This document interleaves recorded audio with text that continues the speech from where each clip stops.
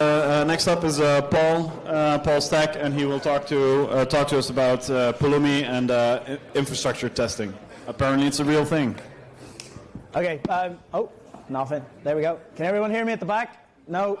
No. Okay. I don't know what's going on. I have a very loud voice, so I can shout. This is a 55-minute talk. I don't know why I got the short straw on a 55-minute talk when everyone else got 25, but I guess we'll give it a try. So this is a talk called Infra Testing. It's a real thing. Hands up who infrastructure tests. Less than 10% of the room. This is why this is actually a relevant talk. So thank you all for coming.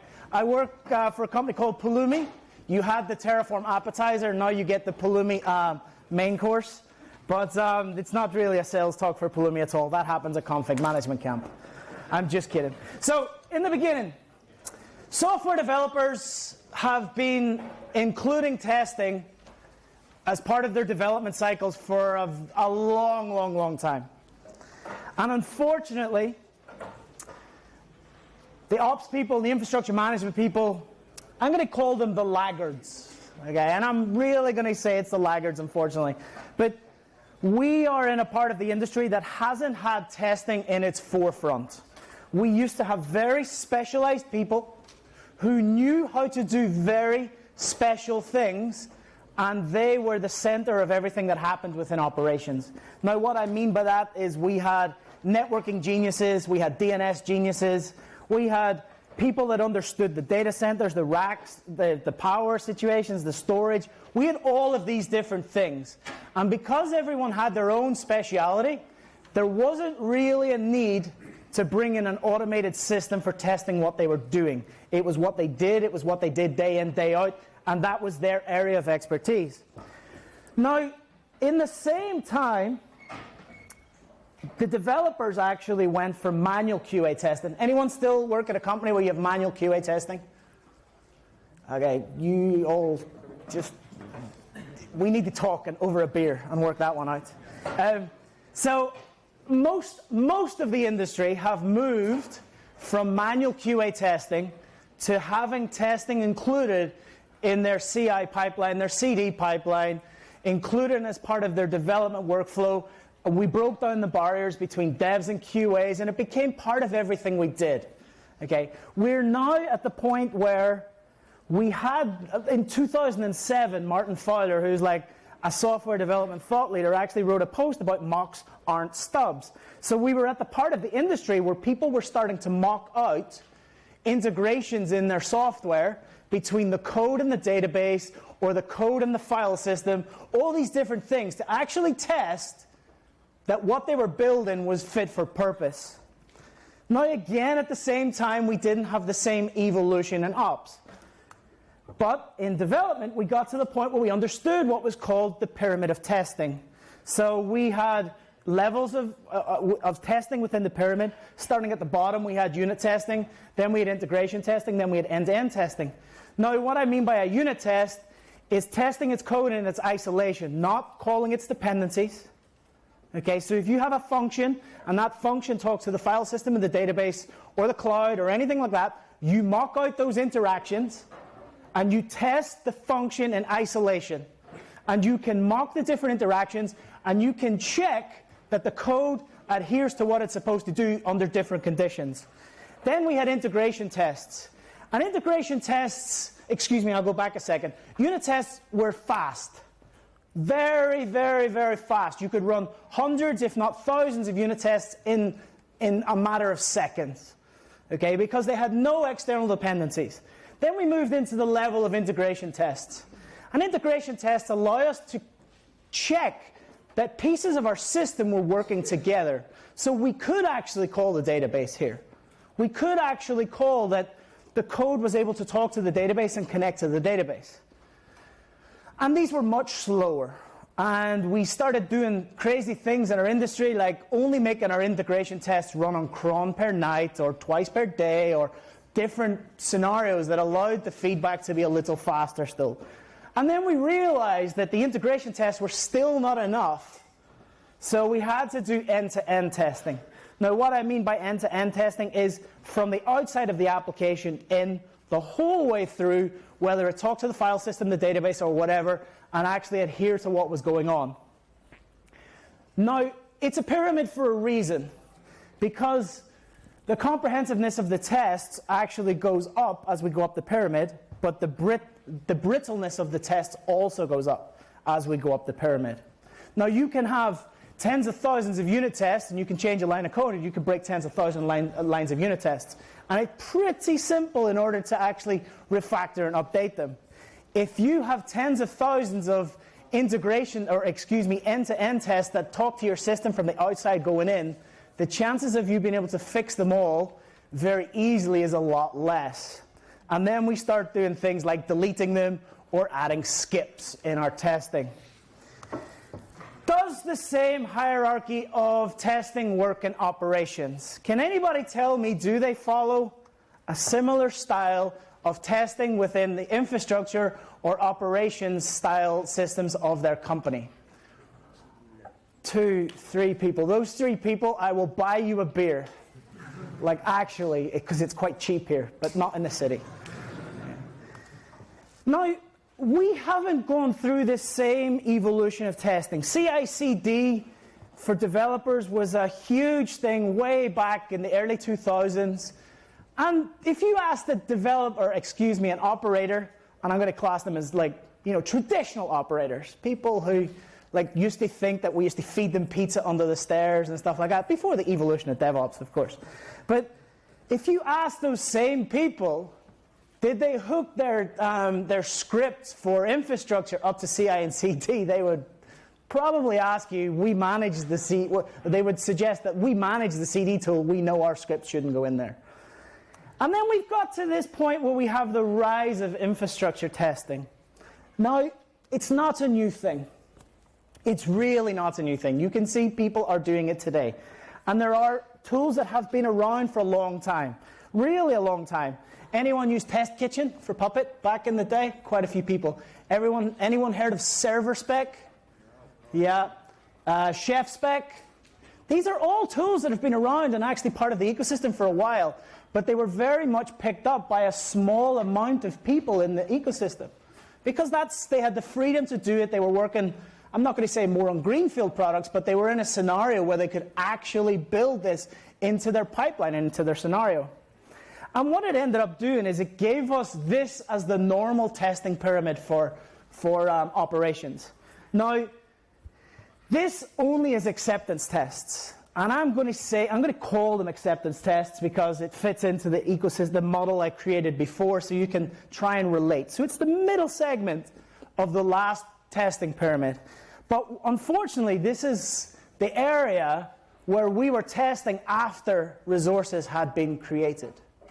Okay? We were actually testing that the tools that we used were doing the job that we asked them to do, which is a valid level of testing. It really is, because if you're going to outsource a tool, you expect that tool to work, and that's okay. But the better testing pyramid for ops would also include a level of unit tests below. Now, what I mean by a level of unit tests is that in this previous scenario, you would actually have to, let's pretend that you're deploying to the cloud, for example. You would have to have credentials on your machine as a developer or as an operator or an infrastructure person or a DevOps engineer, whatever you call yourself, that would allow you to talk to the resources that you created in the cloud that you created them in. Okay, so it was after the fact. And because it was after the fact, problems can already have arisen. Who has heard of GDPR? I'm sure it's the bane of your life if you're in the infrastructure world. But because we wrote tests after the fact, if we wrote tests that basically says, hey, this resource that we created needs to be within a specific region in our cloud, and someone created it, and it's already created in the default AWS region, which is US East 1, we've already potentially broken GDPR, because we have stored information somewhere where it's not allowed to be stored. So after the fact is only really part of it. So we needed to interact or integrate these level of tests, which are unit tests. So it's about understanding that the code will do what it's supposed to do rather than has done what it is supposed to do. And they're extremely interested in the reason why. Now, DevOps is brilliant. Okay? It brings the developers and the operators together. What about the per security people? Okay? And we have the rise of DevSecOps, which is a huge part of the industry right now, and there's all sorts of things happening. But without embedding them in what we're trying to do in testing after the fact, we can do all sorts of crazy, dumb things in the cloud. And I really mean things that to you look sane, to the operator or to the security people are not. And not only that, they can cause your company big problems. This just makes me laugh in so many different ways because there is actually an admin at Kremlin.ru account spotted on thousands of Russian MongoDB servers. Okay? I'm not pointing any fingers, but I just think it's hilarious. But it's more the fact that it's unsecured MongoDB databases were the source of information for this. Anyone use MongoDB? Yeah, you probably have this a lot. Kidding, I'm joking. I pick on MongoDB developers a lot, and sometimes other types of things. Then another one. People who deployed an Elasticsearch cluster actually leaked the data of 6.7 million people in Ecuador. And this was what, 2019? This is last year. And in the 3 months or 4 months since that happened, we didn't learn our lesson, and it just came out 2 weeks ago that Microsoft actually exposed the customer data conversations of 250 million people in Office 365. And again, this is based on Elasticsearch. Okay? Now, I'm sorry, but if you're doing your unit testing and your integration testing, that's brilliant. But if you're not introducing some level of security testing or security validation or basic sanity validation, then you need to really start to think about how you can integrate that in 2020. We are extremely, extremely bad at security in our industry. There is a very special sect of people who live it, they breathe it, and without them we would be in a much worse situation. Any security professionals in here? 2. That's the people who we owe beers to, right there. And that's the people who we need to help integrate into our existing pipeline and our existing flow. I believe the best testing pyramid should be this. Now, I'm not suggesting that you have more security tests than acceptance tests and unit tests, but the creation and the management of our infrastructure is actually only a small part of what we do on a day-to-day basis. Okay? Keeping our systems secure and keeping our systems running is a bigger part of what we do. And if we can do something in our industry in order to keep that working, then great. So I'm going to show you some demos for these scenarios. Okay? The demos are using a tool called Pulumi. Quick disclaimer, Pulumi is not a paid-for product. This is not a product pitch in any way, shape, or form. You can do the same thing with using tools like TerraGrunt and so on and so forth. It's based on an Apache 2 license. It's open source. And it is not strictly a wrapper around Terraform that allows you to write your code in TypeScript. And I will demo that because I'm actually writing it in JavaScript. So, and I'm going to start very easily. And very easily will be is that I have a Pulumi You need to be able to see this. I apologize. I have a Pulumi project. There we go. Very good. That will just allow me to create some infrastructure. Now, I am going to create Elastic EKS clusters. Okay, Kubernetes clusters in Amazon. And therefore, we know they're slow as anything, so I've pre-created them.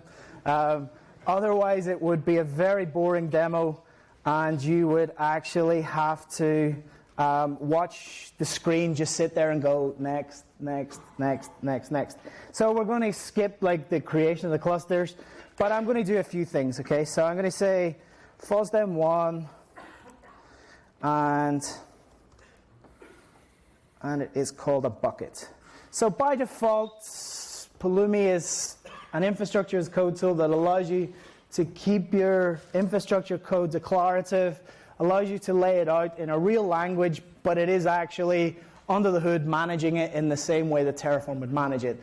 This is using TypeScript just to show you that's there. Now, everything is sub-packaged, so I can say AWS dot, and I can get all of the sub-packages, so let's just continue with S3. But the most important thing is that it's real code, so you can actually look at what's happening under the hood by stepping into the integrations, and I can have a look at the arguments that are required because everything is there.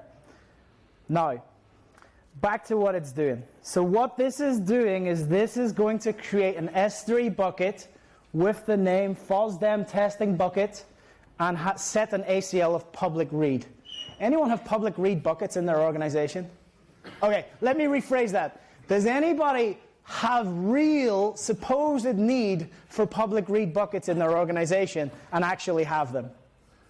Okay, so there are other people who just leak public buckets all over the place, and you can search.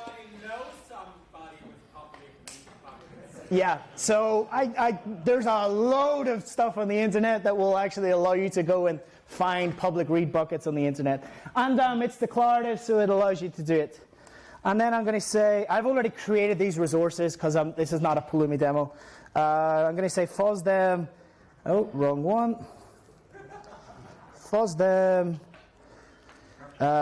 crap cluster. It's actually, I actually called it my crappy cluster because it is a wrapper around the cluster that is not deployed inside a VPC. It doesn't have subnets. It's basically public facing in every way, shape, or form. Don't create an EKS cluster like this, please, okay? And then lastly, I actually created a different one called Better Cluster, which we can see is we create a VPC, and then we pass the VPC ID and the public subnet IDs in here, but it's just to demonstrate I haven't created private subnets. But this is based on something inside Pulumi called Pulumi Crosswalk, which is an opinionated API across the top of a VPC. It creates sensible defaults, and it sets a version, okay? Because the one before doesn't have a version. Now, this is really important to talk about. There are a number of companies who do not allow you to use the latest and greatest version of either databases or any type of software that are out there because they have to go through compliance checks, they have to go through different pieces. So if you're just setting no version, then you could get yourself in a little bit of a problem anyway because you're potentially going to annoy the security team that's there. And lastly, I can actually save that, and I can go back to my code, and I can say Pulumi up, and let's just check I haven't broke any of my infrastructure. I have no internet. Where's my internet connection gone? 1 second. It's a super secret Wi-Fi password. So, why you not work? The next demo is even better because you can turn off the internet connection. Go away. There we go. That's better. Okay, so let's just run Pulumi up. I'll take a little swig of beer, and it still doesn't work. It's still thinking about it. It's thinking about it. There we go, it's better. So it does the same type of thing under the hood as Terraform. It reconciles the state with actually what's going on and what's not. But effectively, it tells me that I have no changes in my infrastructure. Okay, so this is not a Pulumi demo. If you come to Config Management Camp, come and have a look at how it really works. But this will tell us that nothing has changed because I have existing infrastructure that is pre-created. I really hope. So let's go back to the code while that's finished and running. And we're going to add this idea of specs. Okay, Now, anyone ever heard of BDD, behavioral driven development? Okay, where you sort of define in your code in a user agnostic language like what it's supposed to look like and what you're actually supposed to adhere to. So I'm going to create a new file and I'm going to call it index.ts. And I actually renamed this snippet recently because it was something that could have been annoying for people. But so we're going to call it mocha test spec. And we basically are using Mocha, which is a JavaScript test runner. And it allows you to write specs in a very simple way using another tool called Chai. So that one's not interesting. But now we're actually going to write a real spec. And I'm going to say bucket.spec.ts. Now remember, this is testing after the fact. Resources have already been created here. And we're now checking to make sure that they've been created as expected. So I'm going to say FOSDEM 1 bucket spec. And I'm going to say import, damn it.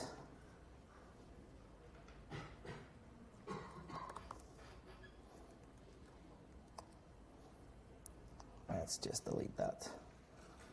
There we go. That's better. Now we're in the right place. So FOSDEM bucket spec. Perfect. That's much better. So we're actually going to import my bucket, which we'll look at in a second. Okay, and we're going to wrap it in a condition that basically says if it's a Pulumi dry run, then forget it because there is no infrastructure that has been created here, so Pulumi will fail. But we can start to write specs like it should have an exact name. It should be in EU West 1. It should have a private ACL. Okay, so these are making sure that the resources that we've actually created adhere to what we've actually asked it to create. And we can, of course, go back straight away to the code that we've looked at and created. And we're going to say, well, the bucket name is correct, but the ACL is wrong. So we're going to fail at least one test. And then we can actually add the check about where it's been deployed. But the most interesting thing is at the end of my, excellent, at the end of my, somebody have a question? Oh, I thought somebody shouted something. At the end of my code, I can call the function run tests. And as part of my code run, I can actually, and you'll see very shortly in the top right-hand corner, you'll see that it starts to run Mocha at the top in very, like 3, 2, 1, hopefully now. Please. Please. There we go. You can see it here. It's just my screen is too much, but very shortly we'll get an output based on the back of it. Now, of course, that's only one set of specs that went with it. Let's add in some more specs because we still have this thing called my crappy cluster. eks.spec.ts. And we're going to say bucket. Bucket spec. And we're going to delete this, and we're going to say FOSDEM 1 EKS spec, and we can really start to take advantage of, and look, I can just import my crappy cluster, and lastly, a thing I have to do is import star as AWS from @Pulumi AWS, just because of what it's actually doing. But we can start to run and say, look, I need my version of EKS to be 1.13 because that's what the security part of our organization adheres to. I need, and if you don't do this today, please do, I need my infrastructure in Amazon to run in its own VPC, not the default VPC that you get with your Amazon regions. Okay, and we can write these tests, and of course we can include these tests in our output. But if we go back to our last code, we'll actually see very shortly, it's because I'm actually exporting a ton of stuff for this demo. Come on. This is now where I go off the screen, right? Because I have kubeconfig. Ah! Okay. It's okay, we'll do it again. And you'll see what comes out the back of it. Now, this is testing before the fact, or excuse me, after the fact. And after the fact is one of those things where it's kind of difficult to do. Of course, you can fail your build. You can have a specific build which actually runs this again and again and again to make sure nobody's changing any characteristics of the resources that are created within the cloud, but it doesn't really give you anything. So we'll go and have a look at a better example. Any questions so far? Anybody care? Oh, question. You can just have a staging environment, right? And then it's not after the fact. So the question is, I could do this in a staging environment and then it's not after the fact. Yes. The trouble is that not everyone adheres to the fact that production is the same as staging.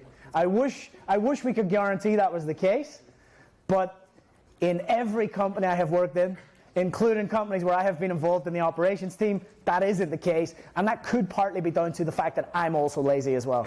So it's a human problem, right? So, but you are 100% correct. You could test and you could verify and then promote the build and so on and so forth. Okay, so let's think about how we can do this in a different way. Now, it's very much a case of we have an infrastructure, and again, just to show you that we are not a wrapper around Terraform just for TypeScript. We actually allow JavaScript as well, but we are in a situation where you can actually write your infrastructure as code in a number of different languages, and you can actually bring all of these languages together to write common tests. Because if you can give people the common tests, or a central place for common tests, then you can test your infrastructure whole scale. Now, the last one actually caused me to spin up EKS clusters, VPCs, which included public subnets, which included also private subnets, which had elastic IPs and NAT gateways, and it is immediately costing me money in my development cycle and takes approximately 20 to 25 minutes to deploy the EKS cluster. And that, for me, is not acceptable.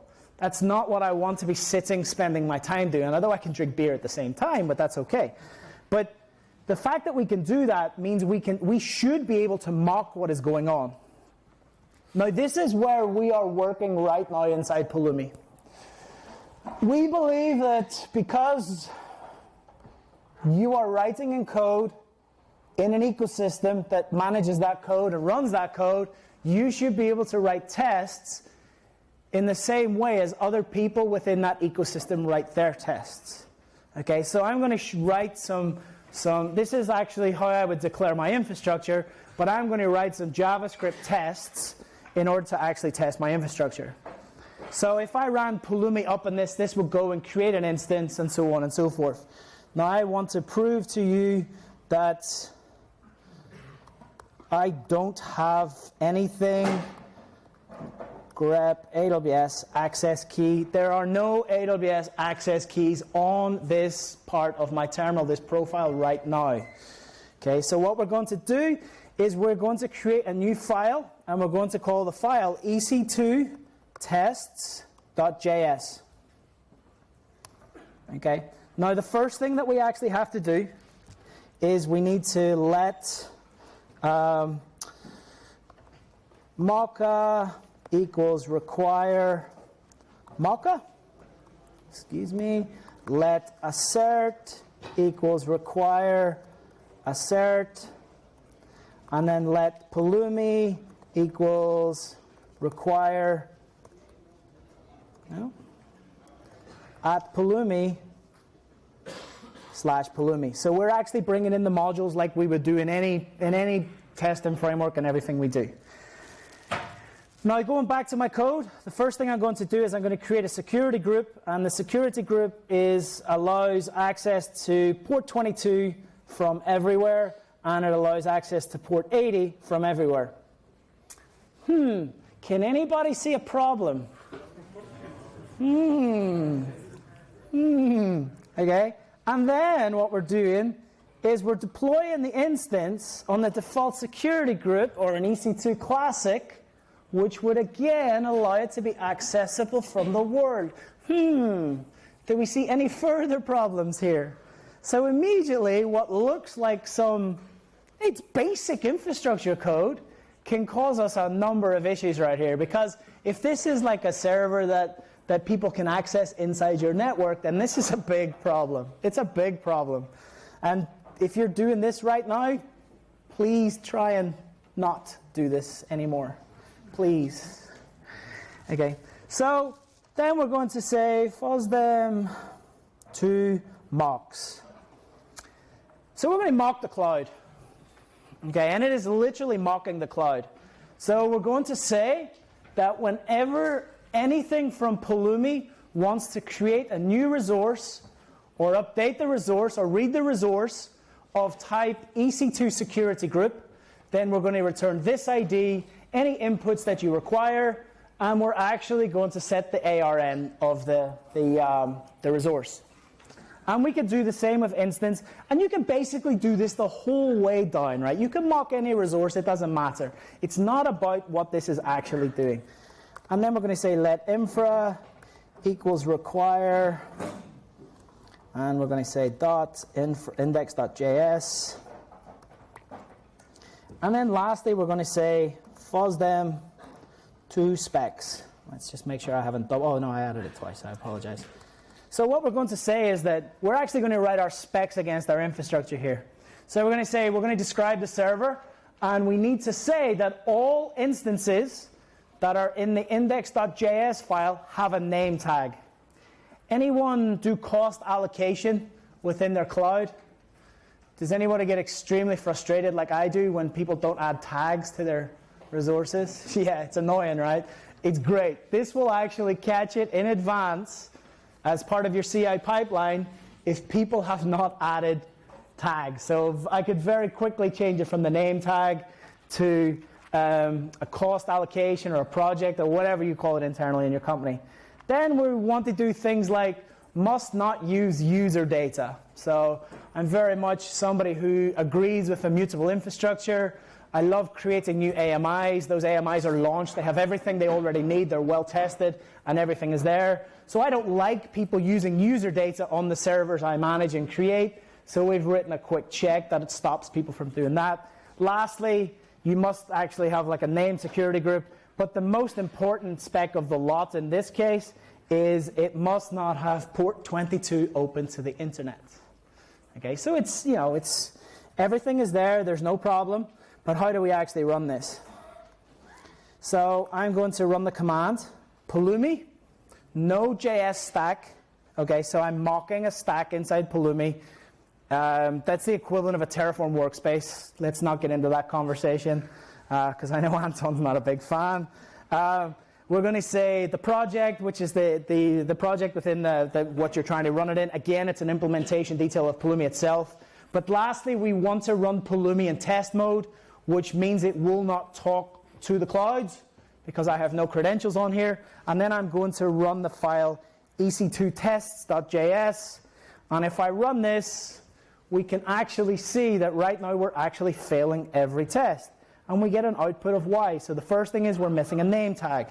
Okay. Next thing is we're actually using user data. Next thing is we're using an illegal security group. And lastly, we have port 22 open to the world. Okay. This is a really simple validation unit test check that we as infrastructure people, or if we have been forced into granting access to those wicked developers to actually launch infrastructure in your cloud, that we can force them to build before they actually even run anything. And of course, ourselves as operators, if we can make it difficult for the nasty developers to create instances before they can cause problems, then we should. Okay, and this is a great way of being able to do that. So that's before the fact. And then we already did after the fact. Let's look at the security side of things, okay? Let's look at how you can apply policy as code. Anyone ever heard of HashiCorp Sentinel? Yeah, so Sentinel is a tool by HashiCorp that allows you to write security policies around the infrastructure that you manage, okay? Of course, we wouldn't be a good competitor if we didn't have a similar thing. But again, this is open source. You're not forced to pay for this, okay? And that's the most important thing. Now, I have a much more interesting architecture here. Okay, so the first thing is I'm going to call the file S3, and then I'm going to call compute, because we're actually segmenting the difference between like storage and compute. And if I have a look at S3, we're actually creating an S3 bucket that is a website that has a default index.html that has server-side encryption using a KMS key ID, okay? And of course, we haven't created the KMS ID with Pulumi, so we're just hard coding the ARN for the string in here.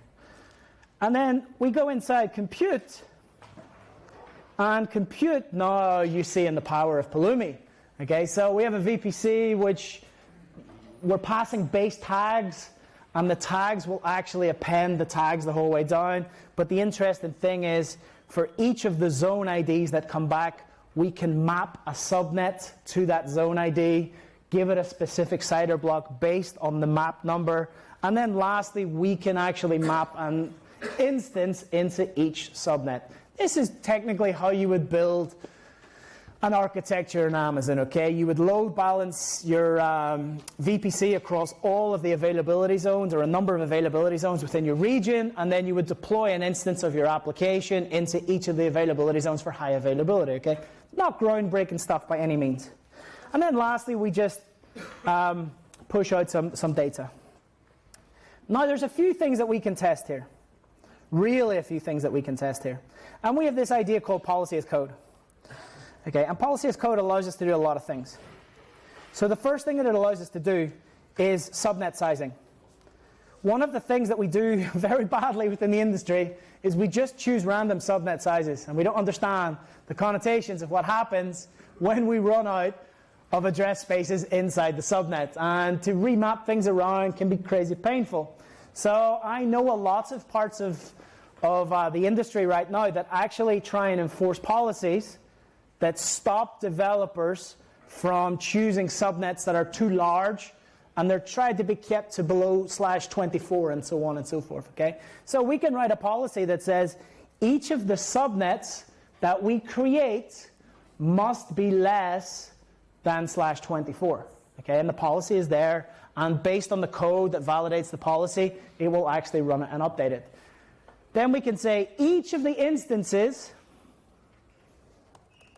just for the people at the back, each of the instances that are created must have specific tags of name, business unit, and cost center. Okay, again, so you can track within the organization. And then inside our S3 policies, this is where we can start to do things like bucket must not be publicly accessible. This is a basic security concern.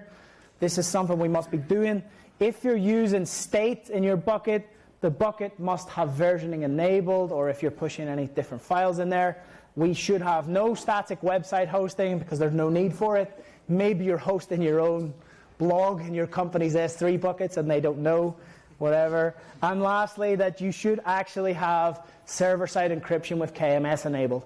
These are company-mandated policies that every piece of infrastructure in S3, or that's chosen pieces of infrastructure in S3 for this demo, actually need to adhere to. And the same for the compute things. Now, you can even take a step further. You can say the version of MySQL that has released, or that we're deploying into RDS, or into whatever cloud you want that's not AWS specific, must be less than 5.7 because our DBAs and our security team haven't validated that this goes against all the different practices of what they're doing.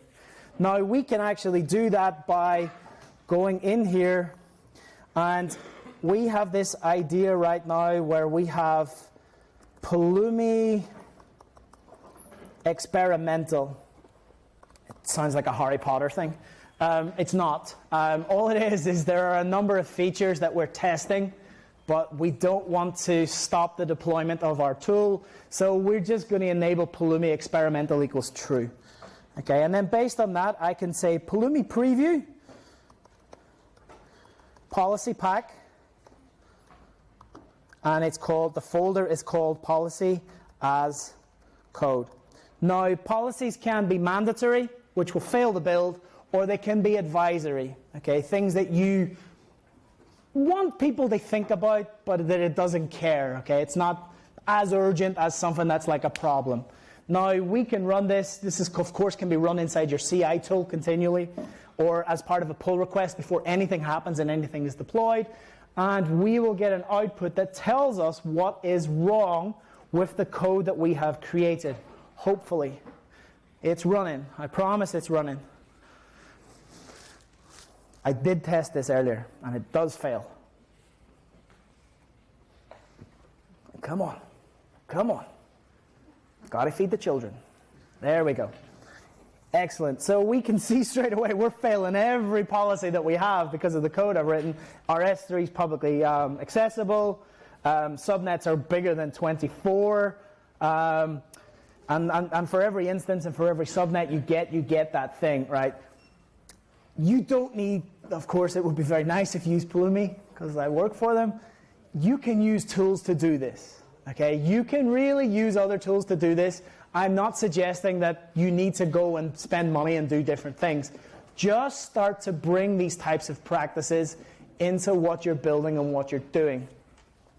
Now, the last demo I have, because I'm seriously running out of time, is people have asked me, listen, I have existing infrastructure that is in the cloud, that is not managed by Terraform or not managed by Pulumi or Ansible or any of these tools.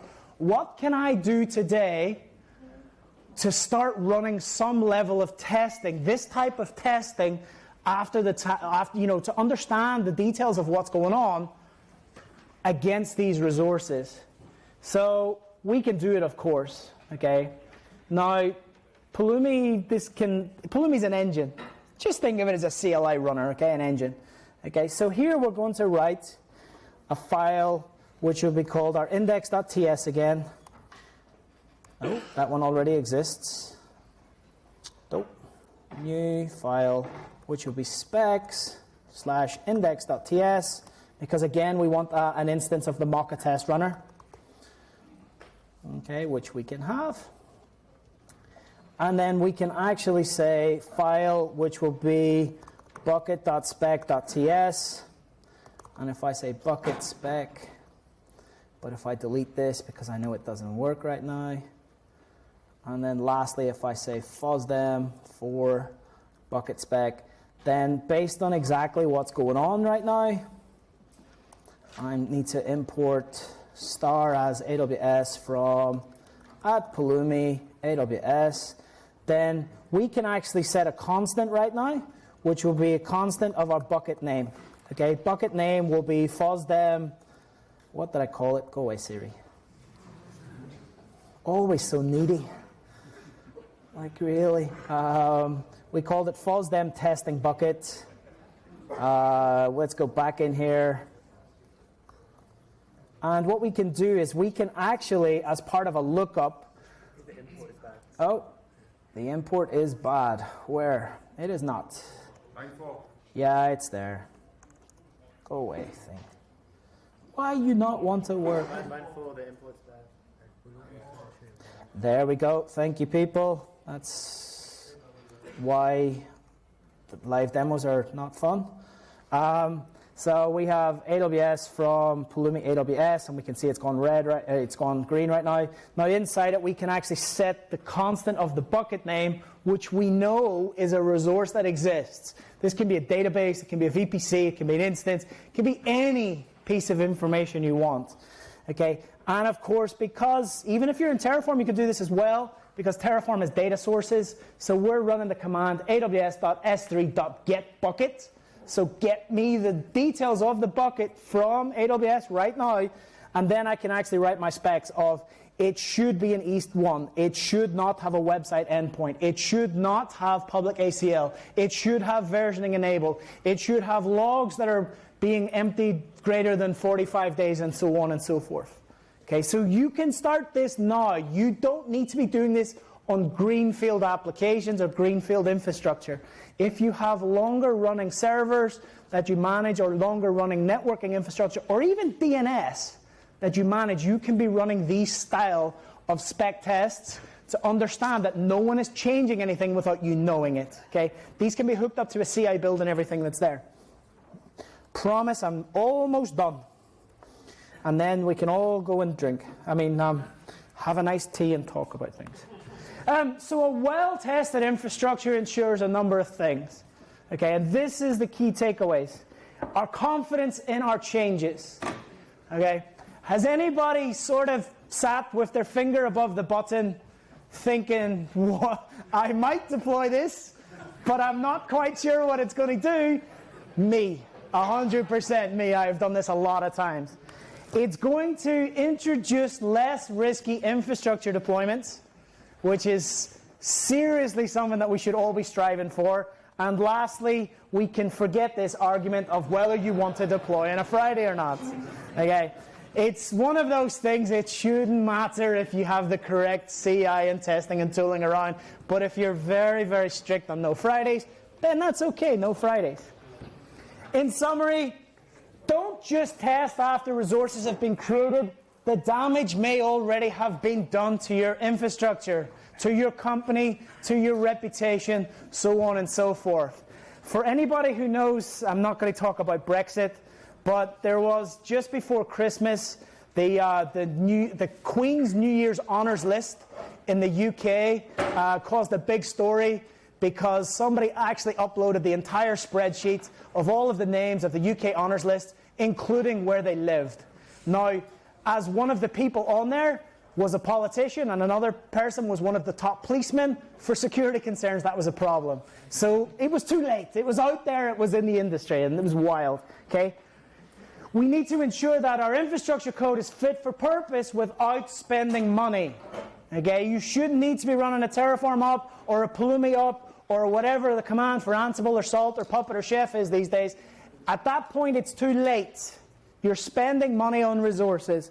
And lastly, we need to ensure our security, our infrastructure code, doesn't cause us problems within our organization. I have 3 minutes for questions. If anybody has any, please, but shout very loud. Where do you store the state? Question is, where do I store the state? In terms of my infrastructure or in the demos right here? In Pulumi. Okay, so is this a general Pulumi question? Okay, it can be a general Pulumi question. Pulumi by default will not store state locally. It will use the Pulumi SaaS, which is free for single user, but you can immediately turn around and stop that by using the command Pulumi. Oh, sorry. So you can say Pulumi login -- cloud URL, and you can give it your S3 bucket, and you will be able to store your infrastructure. You don't have to use it for what you're doing. Is that okay? Yeah. Next question, anybody? Is there any place on the internet where I can just go grab a bunch of tests already for all the best practices in the plan? Great question. Is there a place on the internet where you can go and grab a bunch of tests that are already created and you can run them in your infrastructure? Pulumi.com. It is there, of course, but there are lots, okay? Like, different tools are starting to try and feed into, like, open policy, like OPA and stuff like that. So this part of the industry is going to change a lot in the next 6 months, but we do have normal policies. Next question, anybody? Anybody just want me to... Oh, question at the back. Shout very loud. Well, you showed that you can just mock infrastructure from the past, and I just import my infrastructure from it was not created by Pulumi somehow. Good question. Are you coming to Ghent for a config management camp? Yeah. Then you will see it there. I'm pimping my own talk for Ghent. Okay. Any other last questions? The answer is yes, you can import infrastructure, of course, there's no problem.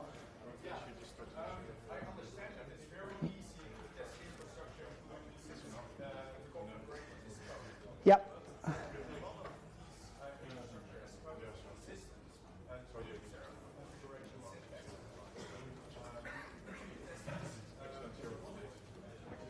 Oh, so the question is that maybe, I promise I'll be out of your way in 1 minute. The question is that it's very easy to test code that's been created by Pulumi because it's code. How can you test other tools that created infrastructure? So if you're in Terraform, you can look at Terragram. Terragram's really good for running these types of tests as well, right? Sorry? TerraTest. TerraTest if you're in Terraform. Okay, he said he doesn't recommend it, but it exists. It exists. I have time for one more question. One more. Somebody else put their hand up. Anybody else? No. I've left some Pulumi stickers down the front. Please put them on your laptops. No, it's okay. Nobody has any more. But thank you.